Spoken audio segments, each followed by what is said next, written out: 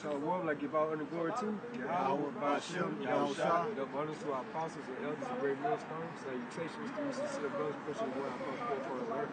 Lesson we'll get into today about before honor comes humiliation. Okay.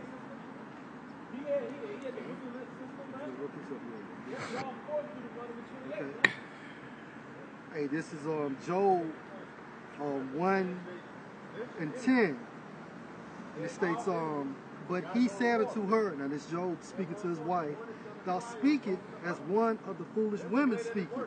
What shall we receive good at the hand of the Most High? And shall we not receive evil? And all this did not Job sin with his lips. Verse 11. Now when Job's 3 friends heard of all this evil that was come upon him, they came every one from his own place. Eliphaz the Temanite, and Bildad the Shuhite, and Zophar the Naamathite, for they had made an appointment together to come to mourn with him and to comfort him. Verse 12, and when they lifted up their eyes afar off and knew him not, they lifted up their voice and wept, and they rent every one of his mantle and sprinkled dust upon their heads toward heaven. Verse 13, so they sat down with him upon the ground 7 days and 7 nights, and none spake a word unto him, for they saw that his grief was very great.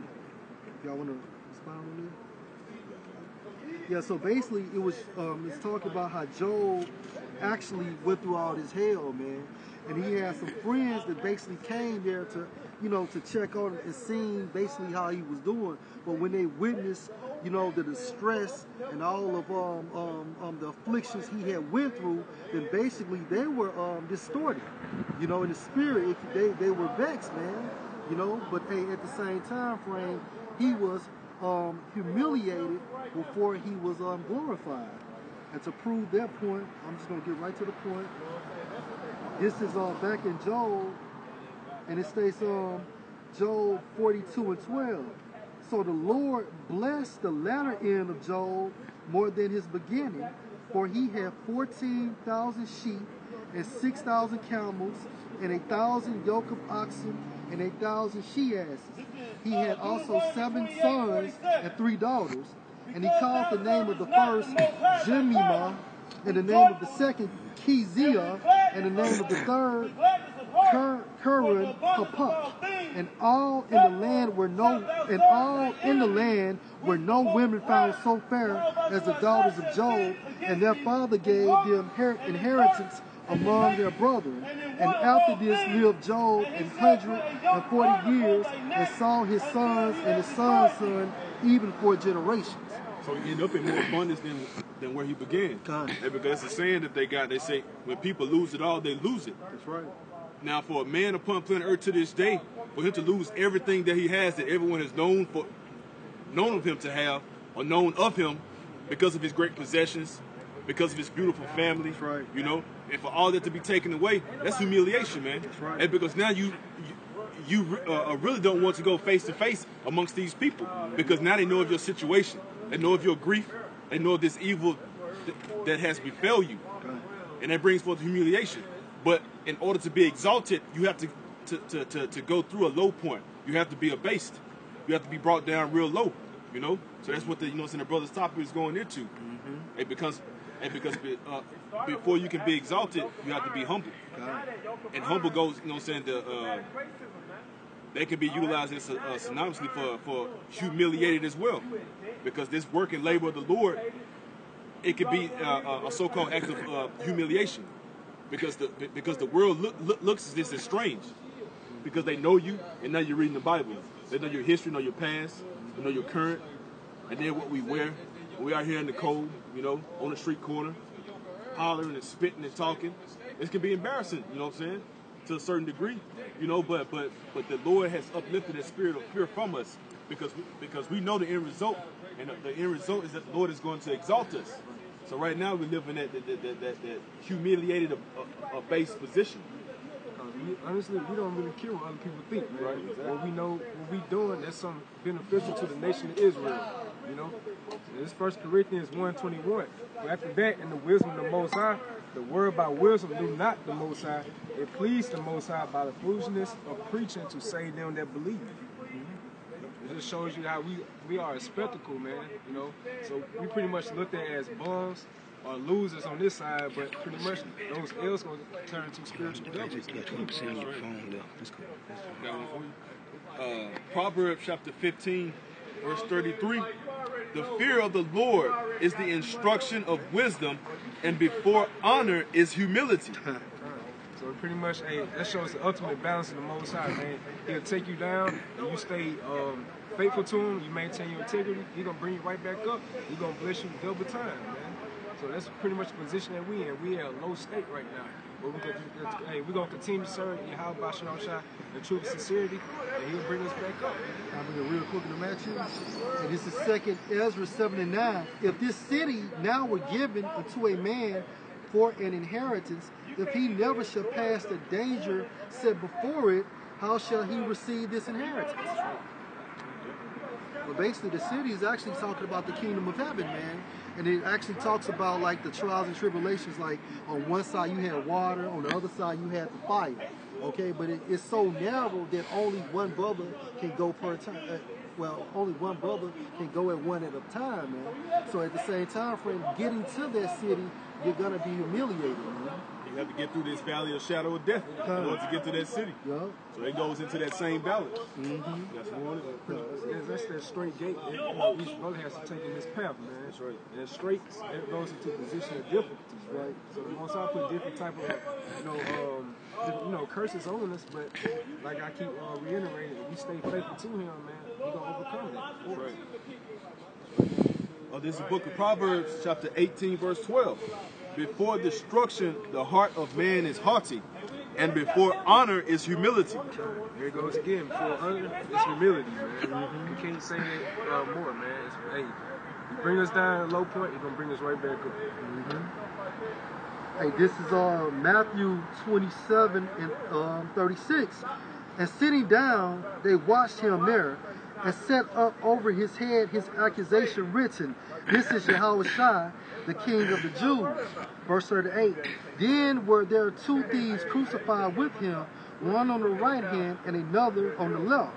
And they that passed by reviled him, wagging their heads and saying, "Thou that destroyest the temple, and builded it in 3 days, save thyself. If thou be the Son of the Most High, come down from the cross." Likewise, also the chief priests, mocking him with the scribes and elders, said, "He saved others himself. He cannot save. If he be the King of Israel, let him now come down from the cross, and we will believe him. He trusted in the Most High. Let him deliver him now, if he would have him. For he said, I am the Son of the Most High."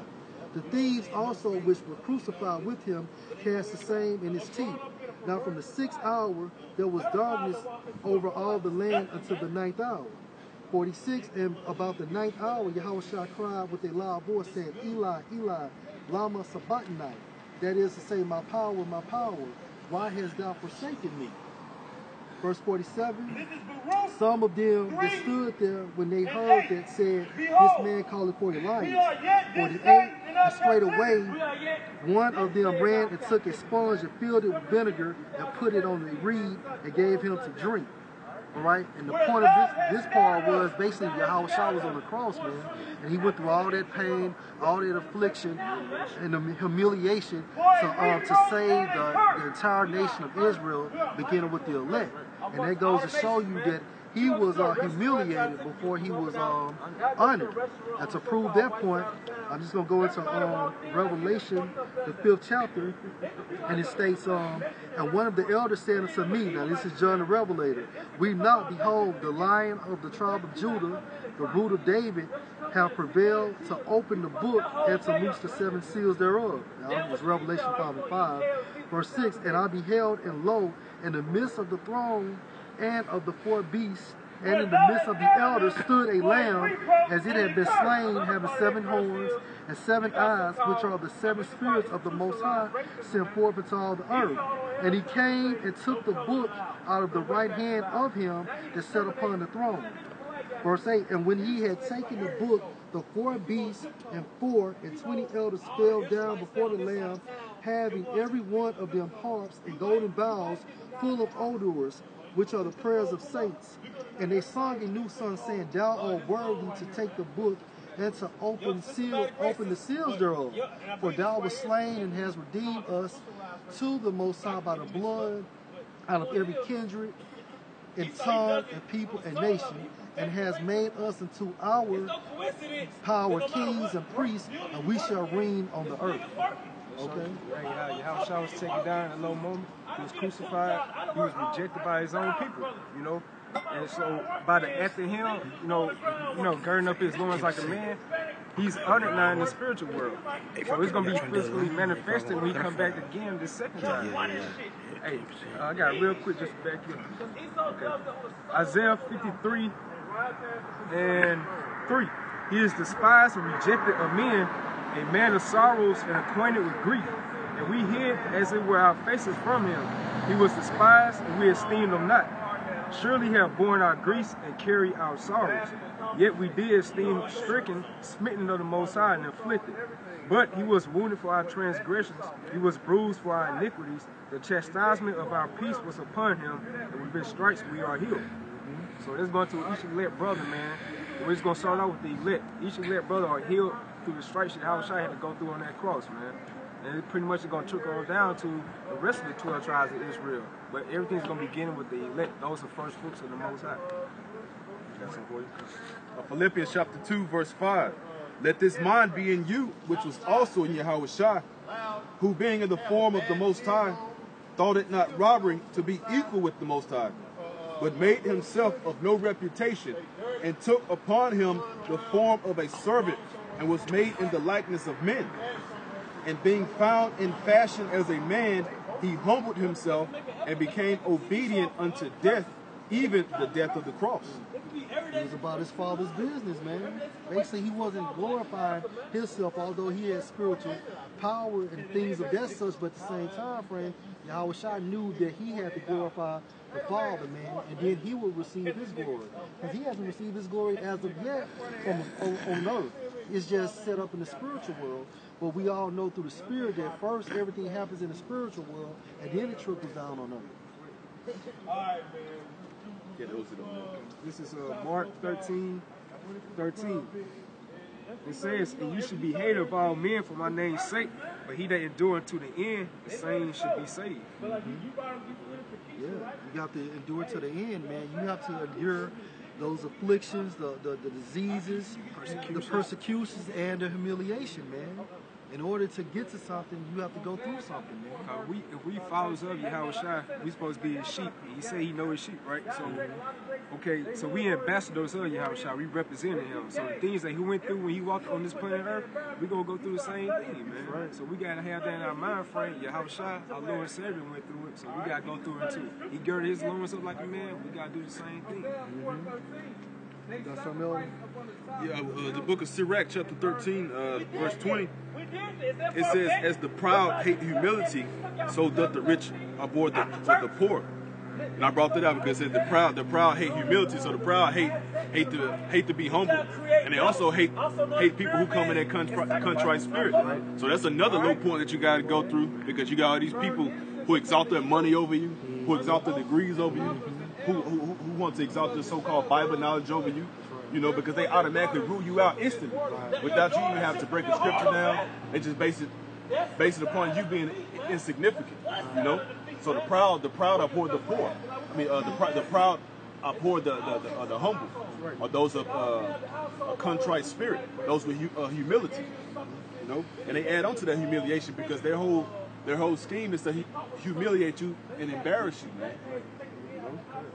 This is real quick. Matthew 19 and 27. Then answered Peter and said unto him, Behold, we have forsaken all and followed thee. What shall we have therefore?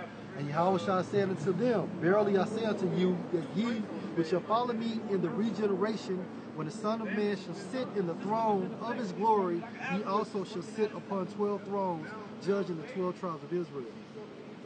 And everyone that have forsaken houses, or brethren, or sisters, or father, or mother, or wife, or children, or lands, for my name's sake, shall receive 100-fold, and shall inherit everlasting life.